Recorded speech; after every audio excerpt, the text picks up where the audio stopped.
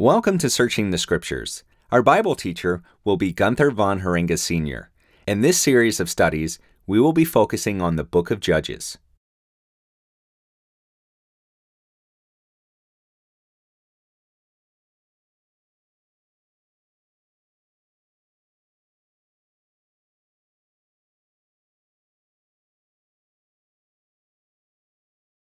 So without further ado, let's look into God's Word, the Bible.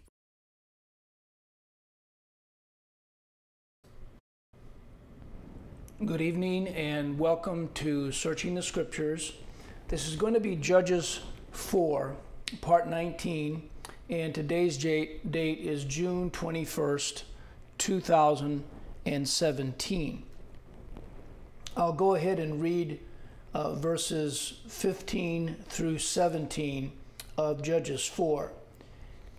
And Jehovah discomfited Sisera and all his chariots and all his host with the edge of the sword before Barak, so that Sisera lighted down off his chariot and fled away on his feet.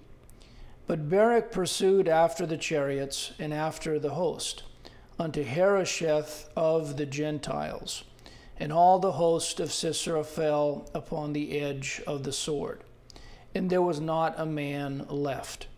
Howbeit Sisera fled away on his feet to the tent of Jael, the wife of Heber the Kenite, for there was peace between Jabin, the king of Hazor, and the house of Heber the Kenite. We've been learning more about this battle between Sisera and Barak and the victory which God brought about for the Israelites, as we read in the last phrase of verse 16 concerning Sisera's army. And there was not a man left. These two terms appear in 9 citations. The following are some examples from the plagues of Egypt and the Red Sea crossing. The two words, and there was not a man, is Strong's number 259, and left is Strong's number 7064. We find these two expressions in verse 31 of Exodus 8:20-32 regarding the plague of flies.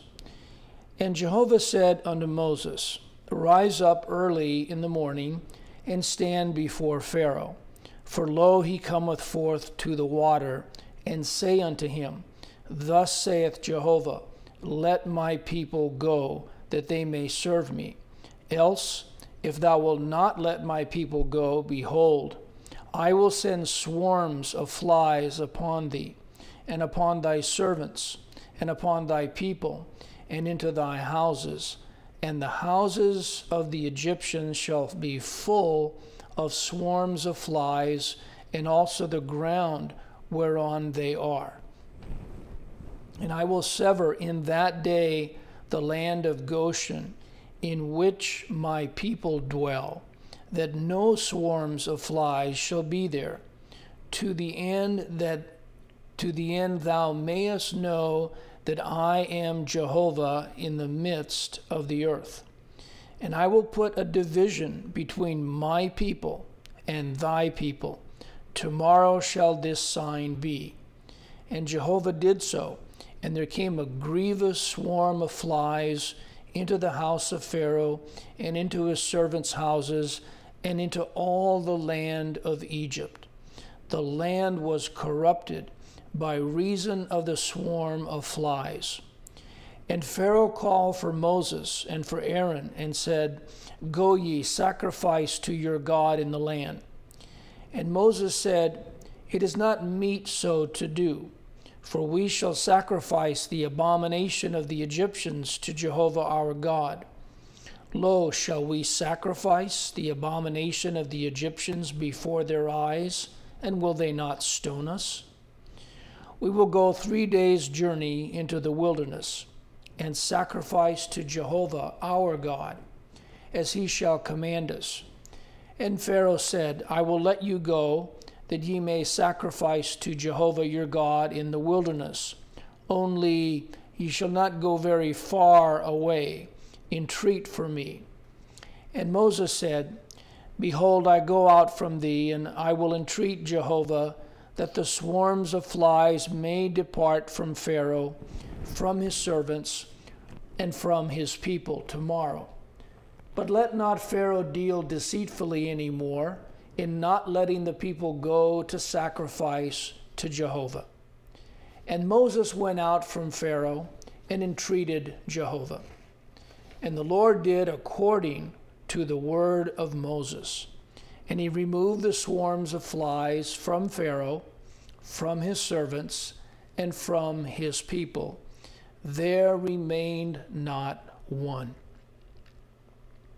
And Pharaoh hardened his heart at this time also, neither would he let the people go. Likewise, verse 19 of Exodus 10, 1-20, contains these two terms as well. And please note God's purpose, which he revealed to Moses in the first two verses. And Jehovah said unto Moses, Go in unto Pharaoh, for I have hardened his heart, and the heart of his servants, that I might show these my signs before him, and that thou mayest tell in the ears of thy son, and of thy son's son, what things I have wrought in Egypt, and my signs which I have done among them, that ye may know how that I am Jehovah. And Moses and Aaron came in unto Pharaoh, and said unto him, Thus saith Jehovah God of the Hebrews, How long wilt thou refuse to humble thyself before me? Let my people go, that they may serve me. Else, if thou refuse to let my people go, behold, tomorrow will I bring the locusts into thy coast. And they shall cover the face of the earth, that one cannot be able to see the earth. And they shall eat the residue of that which is escaped, which remaineth unto you from the hail, and shall eat every tree which groweth for you out of the field. And they shall fill thy houses, and the houses of all thy servants, and the houses of all the Egyptians, which neither thy fathers nor thy fathers' fathers have seen, since the day that they were upon the earth unto this day. And he turned himself and went out from Pharaoh. And Pharaoh's servants said unto him, How long shall this man be a snare unto us? Let the men go, that they may serve Jehovah their God. Knowest thou not yet that Egypt is destroyed? And Moses and Aaron were brought again unto Pharaoh. And he said unto them, Go serve Jehovah your God, but who are they that shall go? And Moses said, We will go with our young, and with our old, with our sons, and with our daughters, with our flocks, and with our herds will we go. For we must hold a feast unto Jehovah. And he said unto them, Let Jehovah be so with you, as I will let you go, and your little ones look to it, for evil is before you. Not so. Go now, ye that are men, and serve Jehovah, for that ye did desire. And they were driven out from Pharaoh's presence. And Jehovah said unto Moses, Stretch out thine hand over the land of Egypt for the locusts, that they may come up upon the land of Egypt, and eat every herb of the land, even all that the hail hath left. And Moses stretched forth his rod over the land of Egypt, and Jehovah brought an east wind upon the land all that day and all that night. And when it was morning, the east wind brought the locusts. And the locusts went up over all the land of Egypt, and rested in all the coasts of Egypt. Very grievous were they. Before them there was no such locusts as they, neither after them shall be such, for they covered the face of the whole earth, so that the land was darkened. And they did eat every herb of the land, and all the fruit of the trees, which the hail had left. And there remained not any green thing in the trees, or in the herbs of the field, through all the land of Egypt. Then Pharaoh called for Moses and Aaron in haste. And he said, I have sinned against Jehovah your God, and against you.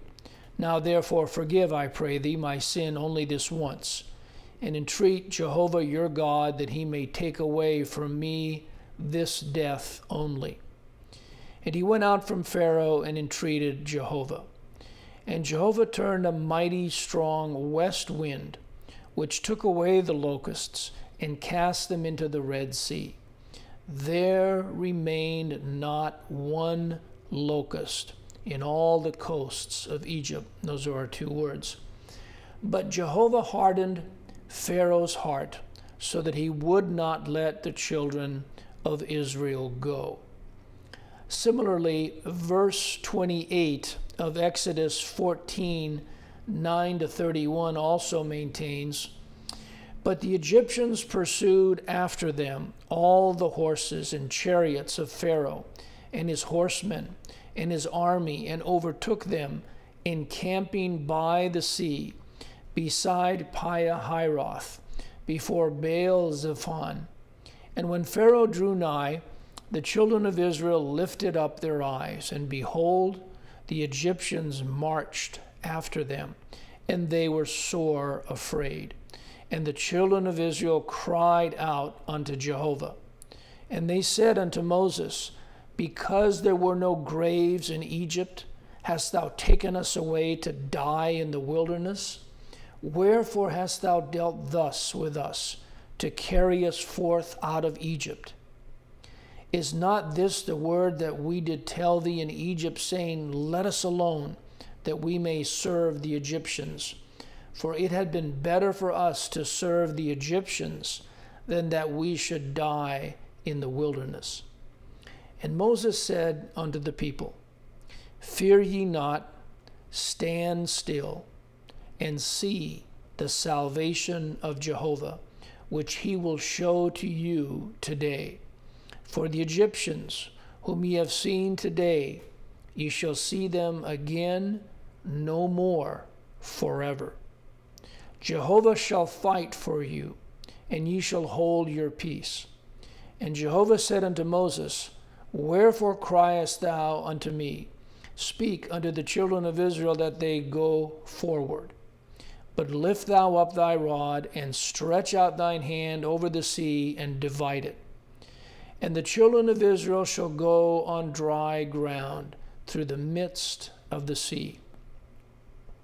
And I, behold, I will harden the hearts of the Egyptians, and they shall follow them. And I will get me honor upon Pharaoh, and upon all his host, upon his chariots, and upon his horsemen. And the Egyptians shall know that I am Jehovah, when I have gotten me honor upon Pharaoh, upon his chariots, and upon his horsemen. And the angel of God which went before the camp of Israel removed and went behind them, and the pillar of the cloud went from before their face and stood behind them. And it came between the camp of the Egyptians and the camp of Israel. And it was a cloud and darkness to them, but it gave light by night to these, so that the one came not near the other all the night. And Moses stretched out his hand over the sea, and Jehovah caused the sea to go back by a strong east wind all that night, and made the sea dry land, and the waters were divided. And the children of Israel went into the midst of the sea upon the dry ground, and the waters were a wall unto them on their right hand and on their left. And the Egyptians pursued and went in after them to the midst of the sea, even all Pharaoh's horses, his chariots, and his horsemen. And it came to pass that in the morning watch Jehovah looked unto the host of the Egyptians through the pillar of fire and of the cloud, and troubled the host of the Egyptians, and took off their chariot wheels, that they drave them heavily, so that the Egyptians said, Let us flee from the face of Israel, for Jehovah fighteth for them against the Egyptians. And Jehovah said unto Moses, Stretch out thine hand over the sea, that the waters may come again upon the Egyptians, upon their chariots, and upon their horsemen. And Moses stretched forth his hand over the sea, and the sea returned to his strength when the morning appeared, and the Egyptians fled against it, and Jehovah overthrew the Egyptians in the midst of the sea. And the waters returned and covered the chariots and the horsemen, and all the host of Pharaoh that came into the sea after them. There remained not so much as one of them. Those are our two words. But the children of Israel walked upon dry land in the midst of the sea, and the waters were a wall unto them on their right hand and on their left. Thus Jehovah saved Israel that day out of the hand of the Egyptians. And Israel saw the Egyptians dead upon the seashore. And Israel saw that great work which Jehovah did upon the Egyptians, and the people feared Jehovah and believed Jehovah and his servant Moses. All right, let's now consider verse 17 in Judges 4. Howbeit Sisera fled away on his feet to the tent of Jael, the wife of Heber the Kenite. For there was peace between Jabin the king of Hazor and the house of Heber the Kenite. We've already investigated the two words fled away and on his feet, having to do with Sisera's escape, presumably to a place of safety, to the tent of Jael, the wife of Heber the Kenite. And previously we learned that Heber had separated himself from the Kenites, as they represent Cain, or the institutional end-time churches and denominations. Furthermore, in part 15, we learned that Heber had pitched his tent or tabernacle in the plain of Zaanaim, which is the plural form of Zon, which is 68:13, and it appears only once as that shall not be taken down, in verse 20 of Isaiah 33:20-24. Look upon Zion, the city of our solemnities. Thine eyes shall see Jerusalem, a quiet habitation, a tabernacle that shall not be taken down. This is the same word, tent, tabernacle tent. It's Strong's number 168. Since we've already examined the terms tent, Heber, and Kenite, that leaves Jael and the wife, both of which only appear together in two other references. In this chapter in verse 21, and also in Judges 5:24. Then Jael, Heber's wife, took a nail of the tent, and took a hammer in her hand, and went softly unto him, and smote the nail into his temples, and fastened it to the ground, for he was fast asleep and weary, so he died. Blessed above women, this is Judges 5:24, shall Jael the wife of Heber the Kenite be. Blessed shall she be above women in the tent. And the word for wife is the same word for shall she be above women. It's Strong's number 802. Excuse me. Now, to gain a little better understanding of who Jael typifies, let's look at the root words. Jael is 3278 and is derived from the identical spelling of 3277, which appears as mountain goats 3 times in these next passages. For example, it appears in verse 2 of 1 Samuel 24, 1-7. Actually, it's wild goats, not mountain goats, but wild goats. And it came to pass when Saul was returned from following the Philistines, that it was told him, saying, Behold, David is in the wilderness of En-gedi. Then Saul took 3,000 chosen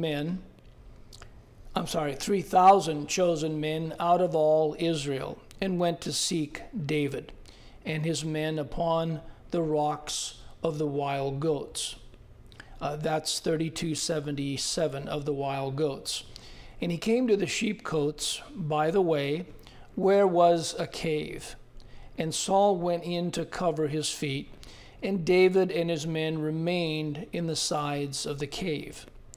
And the men of David said unto him, Behold, the day of which Jehovah said unto thee, Behold, I will deliver thine enemy into thine hand, that thou mayest do to him as it shall seem good unto thee. Excuse me. Then David arose and cut off the skirt of Saul's robe privily or privately. And it came to pass afterward that David's heart smote him, because he had cut off Saul's skirt. And he said unto his men, Jehovah forbid that I should do this thing unto my master, Jehovah's anointed, to stretch forth mine hand against him, seeing he is the anointed of Jehovah. So David stayed his servants with these words, and suffered them not to rise against Saul. But Saul rose up out of the cave and went on his way.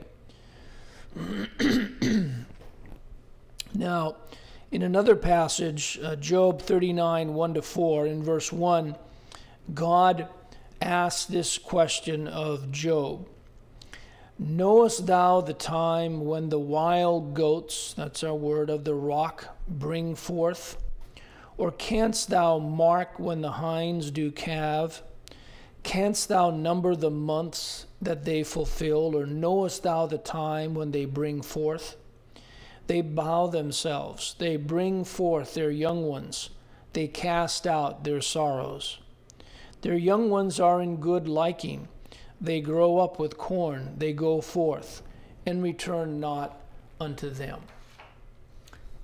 Lastly, we can examine verse 18 of Psalm 104, 1-35, which magnificently extols the creator and sustainer of both physical as well as spiritual life, for his works which he freely bestows upon mankind, and this world that he spoke into existence. Bless Jehovah, O my soul. O Jehovah my God, thou art very great. Thou art clothed with honor and majesty, who coverest thyself with light as with a garment, who stretchest out the heavens like a curtain, who layeth the beams of his chambers in the waters, who maketh the clouds his chariot, who walketh upon the wings of the wind, who maketh his angels spirits, his ministers a flaming fire, who laid the foundations of the earth, that it should not be removed forever. Thou coverest it with the deep as with a garment. The waters stood above the mountains. At thy rebuke they fled. At the voice of thy thunder they hasted away. They go up by the mountains, they go down by the valleys, unto the place which thou hast founded for them. Thou hast set a bound that they may not pass over, that they turn not again to cover the earth. He sendeth the springs into the valleys, which run among the hills. They give drink to every beast of the field. The wild asses quench their thirst. By them shall the fowls of the heaven have their habitation, which sing among the branches. He watereth the hills from his chambers. The earth is satisfied with the fruit of thy works. He causeth the grass to grow for the cattle, and herb for the service of man, that he may bring forth food out of the earth, and wine that maketh glad the heart of man, and oil to make his face to shine, and bread which strengtheneth man's heart. The trees of Jehovah are full of sap, the cedars of Lebanon, which he hath planted, where the birds make their nests, the stork. The fir trees are her house. The high hills are a refuge for the wild goats. That's our word. And the rocks for the conies. He appointed the moon for seasons. The sun knoweth his going down. Thou makest darkness, and it is night, wherein all the beasts of the forest do creep forth. The young lions roar after their prey, and seek their meat from God. The sun ariseth, they gather themselves together, and lay them down in their dens. Man goeth forth unto his work, and to his labor until the evening. O Jehovah, how manifold are thy works! In wisdom hast thou made them all. The earth is full of thy riches. So is this great and wide sea, wherein are things creeping innumerable, both small and great beasts.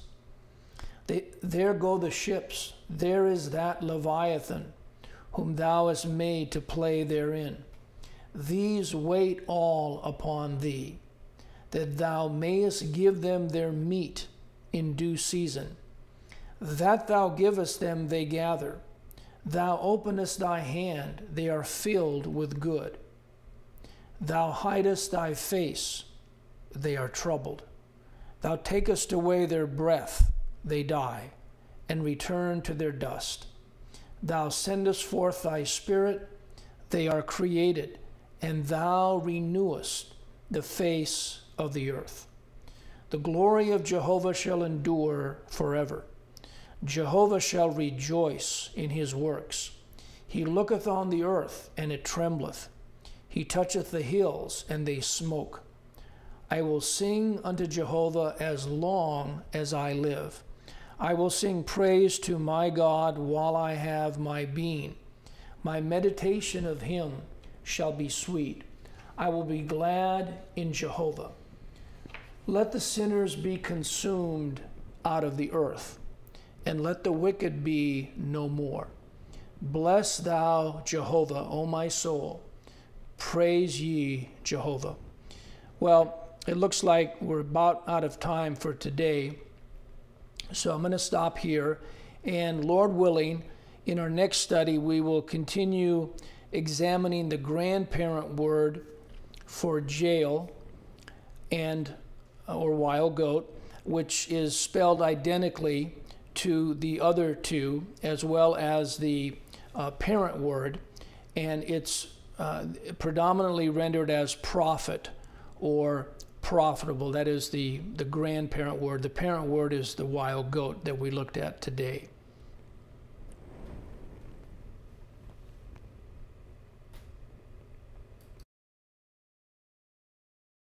Thank you for joining us today for Searching the Scriptures.